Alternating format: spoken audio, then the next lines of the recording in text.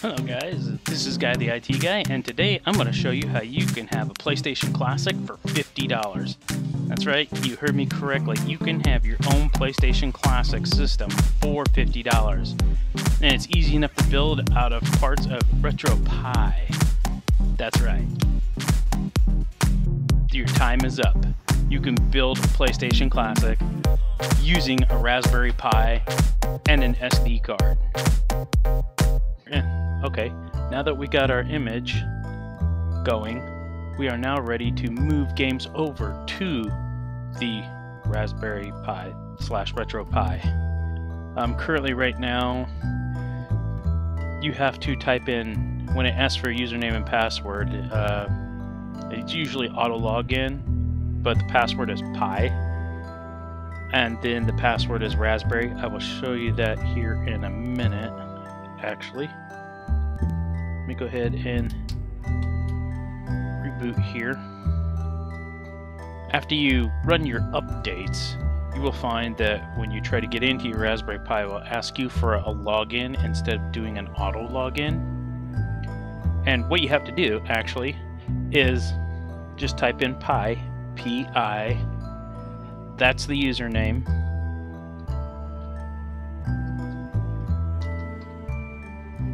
That is actually what you'll put in for the password. So let's go ahead and log into our Raspberry Pi. P-I-R-A-S-P-B-E-R-R-Y.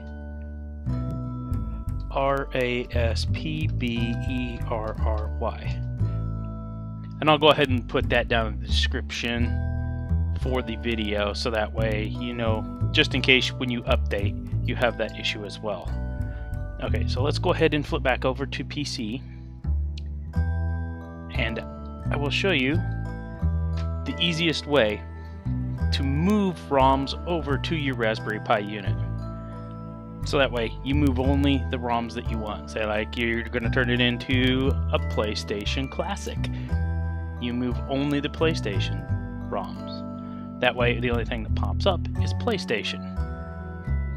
Okay, so we're just going to open any old folder. Doesn't matter what, as long as you can get up here into your search area. And you would type / RetroPie.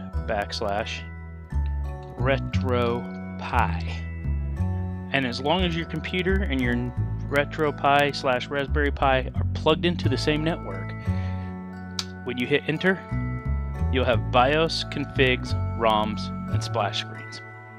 Now for the ROMs, this is where we have to go in and we have to select PSX. As you can tell, the folder is empty, so I'll just go ahead and scrunch that down a bit. That's the official terms, by the way. And here's the ROMs that I want to put in here. Ridge Racer. I'm not sure. I haven't tested it zipped up yet. So let's go ahead and test it zipped up. And as you can see, I already have the BIOS. You'll have to go out and find that, but there's usually sites that you can grab the BIOS and the ROMs from, places like Cool ROMs and whatnot. So right now we are currently copying this ROM over the network using SSH into the Raspberry Pi. Okay, there we go, and we're done.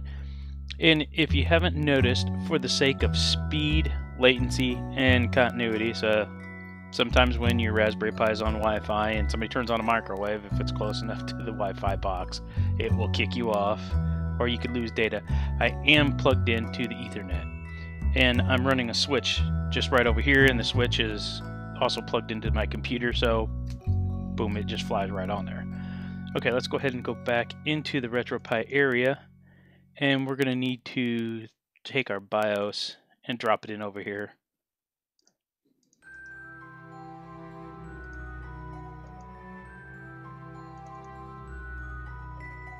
As soon as we got our BIOS dropped into the BIOS folder, we should be good to go. Splash screens, those are the splash screens, but I don't have any downloaded, it's just the README file right now. So let's go ahead and switch back over to our Raspberry Pi / PlayStation Classic for $50. And let's go ahead and use the controller. We will have to reboot. I hit the wrong button. Start. and go down to quit. And we want to, you can restart emulation station, so that way you don't have to hit that login, but because if you hit restart system, you're going to have to go back to the Raspberry Pi login. So let's just hit restart emulation station and see if that can save us from having to log back in. And no, it will not.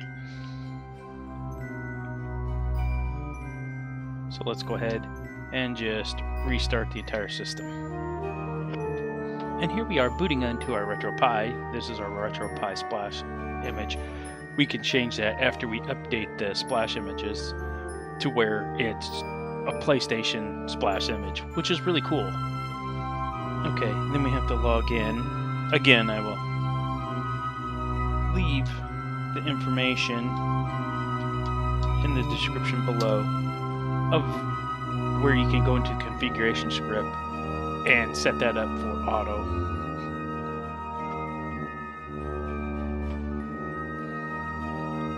Okay, looks like copying over the zip file does not work, and it has to be unzipped.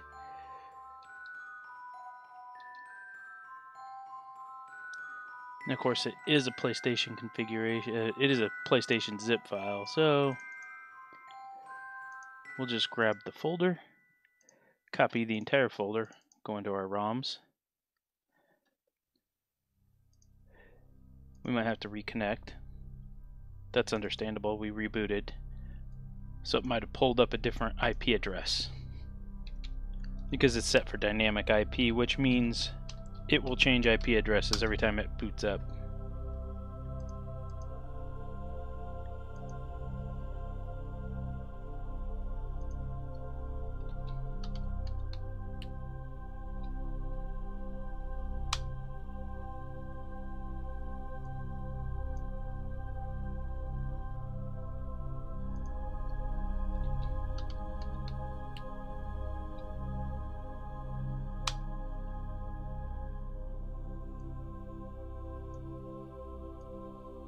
Okay, there we go. We're back into our RetroPie. It did change IP address, and it changed it off a different subnet because I also plugged in my main.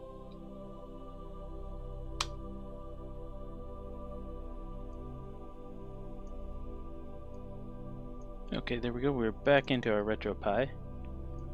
It did change IP address, and it changed it off a different subnet because I also plugged in my main Ethernet line going up to my main switch upstairs, so that changed my IP addressing scheme for my smart switch down here. So let's go ahead and go to ROMs, and we want PSX. And let's just go ahead and paste the folder on over into here. It's copying 17 items, but we know that. And let's go ahead and skip ahead. Okay, we are now finished with our changeover. Let's go ahead and disconnect our little folder. Although it probably really would not matter, but I like to disconnect it anyway. And let's go back into here, and let's restart emulation station. I've had good luck with just restarting the emulation station before, and there we go. PlayStation, one game available. We are in business.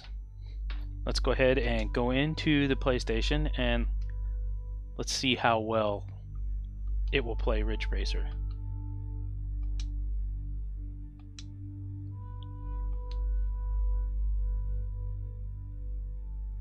And by the way, the reason why I had to double click on it is because I actually have Ridge Racer in a file folder. If you just copy the whole bin file over and just drop everything in. I forgot about playing Galaxians. If you can get Galaxians, if you can get a perfect score, you open up the Galaxians. Carl! No. I used to be able to do that back in the day, man. So far, so good. Well, let's select automatic transmission. Ah, it's beautiful, ain't it? That pixelated goodness. Oops. Even though I do have my joystick configured, the game is not really set up for joysticks. The original PlayStation controller had D-pads and buttons. Oh, I love this game. This brings back some memories. Back in my college days, yo. Drift that sucker.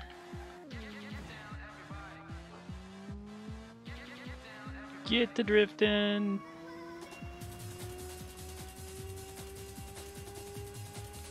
So, as you can see, I'm banging off of walls. Hopefully this is not too loud. It probably is too loud now that I think about it. I forgot to turn the volume down. I apologize, folks. There we go. That should be a little bit better. Not as loud. Probably not drowning out my voice right now. Drift it. Yeah. Although if you drift too much, the Lancia Stratos will just blow you away. But man, I remember having this game back in the day. I had the demo disc that had Ridge Racer, and it had a demo of Jumping Flash on it. And I think Tekken might have been on there, like one round of Tekken where you could play against Yoshimitsu. But yeah, man, I worked at Walmart at the time. I just graduated high school, showing my age here. Just graduated high school, started college, was going in for computer programming.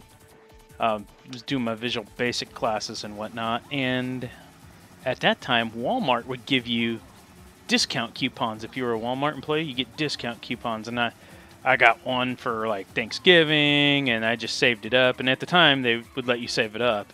It was at the 0603 store. For any of you Walmart employees that are watching this, you know exactly where to find that out.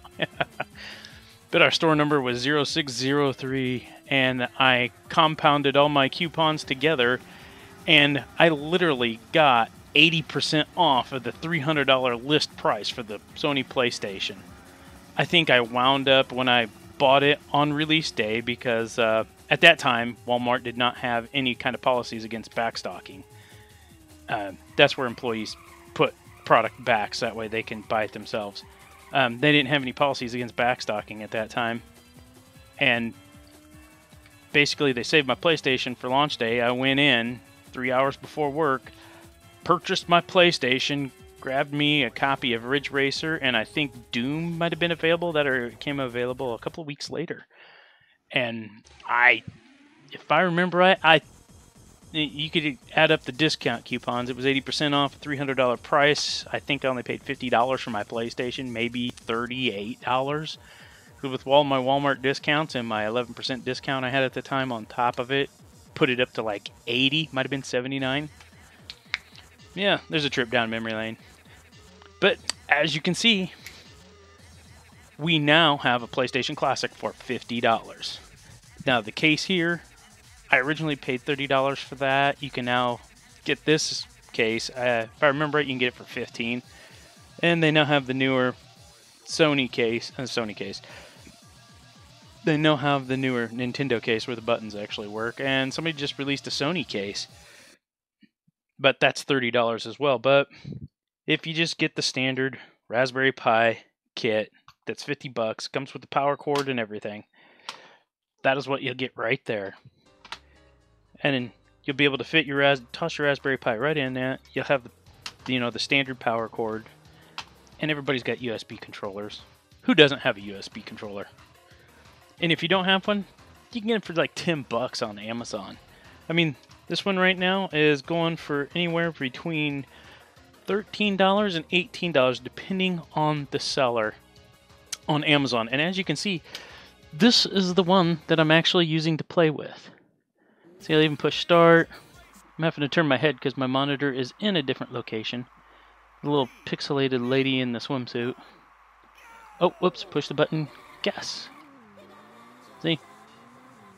As far as I can tell, there is no controller lag. This is actually pretty spot on. So, in another week or two, I'm going to order me a PlayStation case. I actually found a place that's on Alibaba. And they have old PlayStation cases, the old PlayStation Slim cases, the white ones. You know, they were You could almost call it a PlayStation Mini for the time. It was just big enough to put the CD in. Ooh, I made that guy slide. Spin out! I'm racing dirty today. But you can get the PlayStation cases that are smaller. Or you can get one of those generic games that looks like a miniaturized PlayStation. It's like $30 and it comes with some crappy controllers. I mean, $30, and you can already make it look like a PlayStation. Some of them have PlayStation 1 style controllers on them. You can find those all over Alibaba, AliExpress, GeekWish, you name it, it's there. And so therefore, you could have a PlayStation Classic here and now. As you can see, PlayStation games play just fine on the RetroPie. I mean, this is not the one that was running. The one that was running is inside of my little Super Nintendo. That's my chip that's in my Super Nintendo. That's loaded up. I have every Super Nintendo game known to mankind on that sucker. And who knows, they might sell out. And you could put one together for $80. Just for $80, United States dollars, USD. You could put together a PlayStation Classic with PlayStation style controllers with USB cords for $80. That's buying the generic version of the PlayStation mini games or whatever. It has 601 games on one of those weird little websites like Alibaba or AliExpress or GeekWish. And then get you a RetroPie setup for another $50. Toss that in there, and then bam, you have a PlayStation Classic when they're all sold out. But there you go. There is a PlayStation Classic right here, right now, fully functional, no controller lag, no video lag, for $50. And you got it now. And this has been Guy the IT Guy. Don't forget to subscribe. Don't forget to leave a comment in the comment section below. Hit the like button if you like the video. Go ahead and hit the subscribe button if you haven't subscribed already. Hit that notification bell for future updates. And then go ahead and follow me over there on Twitch to get bonus videos and bonus content. And I will talk to you guys later. And always, thank you for watching.